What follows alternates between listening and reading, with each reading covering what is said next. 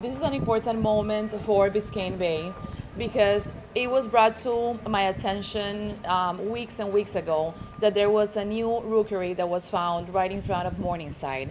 We actually went on Monday, we took a tour on a kayak, and I had the opportunity to experience the beauty that is happening in this rookery.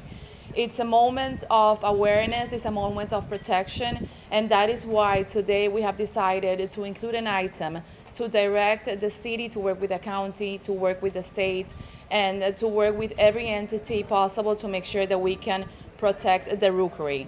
I am hoping this item can pass today, and of course that's why we have all of this team of environmentalists and friends of Biscayne Bay that are actually here to make sure that we can make our point to my colleagues on commission to protect the rookery in front of Morningside.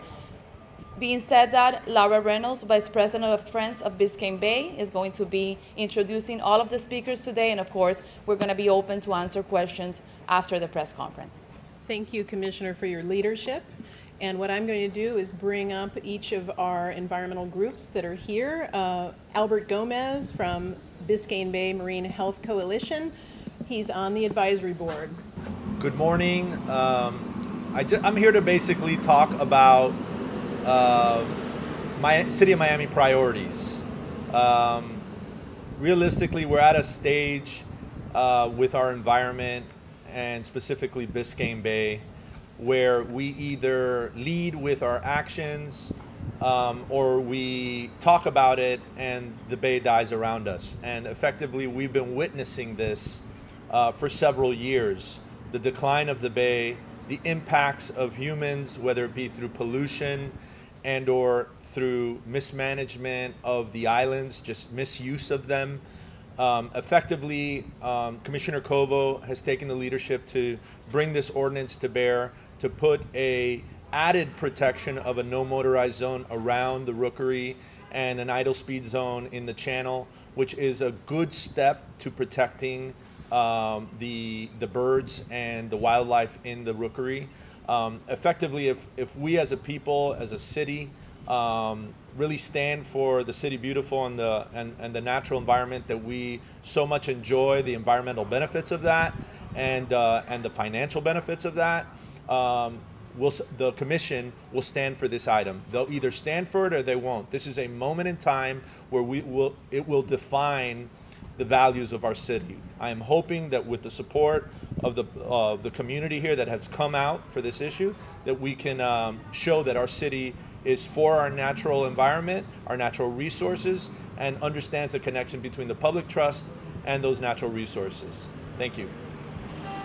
Thank you. And next up is Christopher Boynkin from the Pelican Harbor Seabird Station.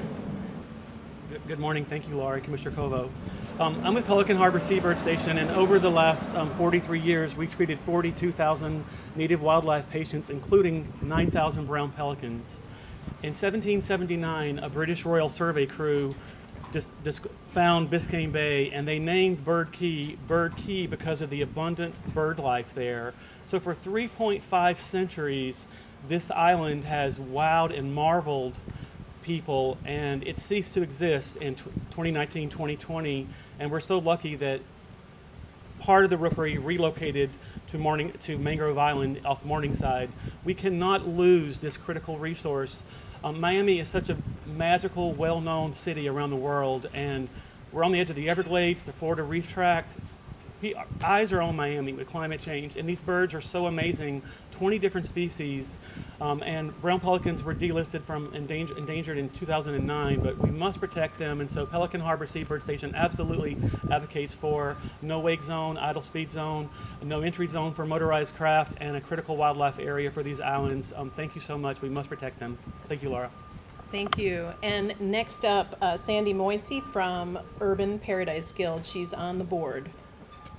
Good morning. First, thank you to Commissioner Covo for your courageous leadership and concern for the environment to take on this initiative. Today really shouldn't be about whether or not we should protect the rookery, but how are we going to protect it and how fast can we get our protections implemented?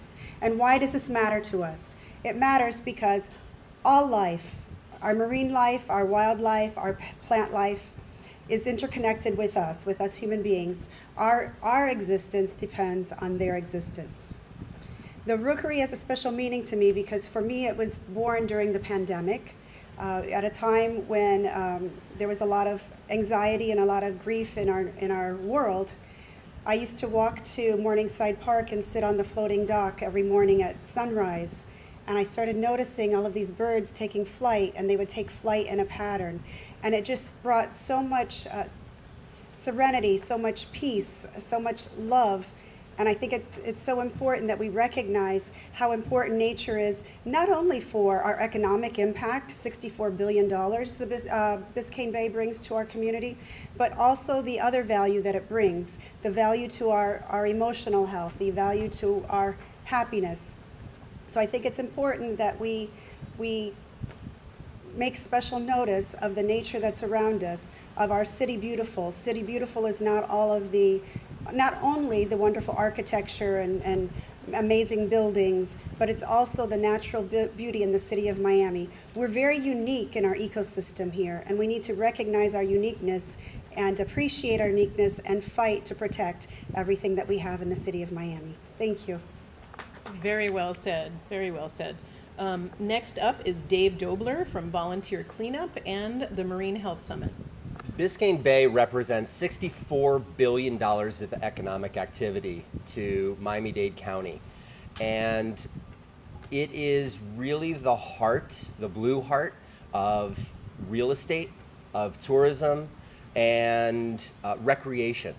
And we are not treating the Bay with the love and respect that it deserves in order to protect it for future generations and protect our investments.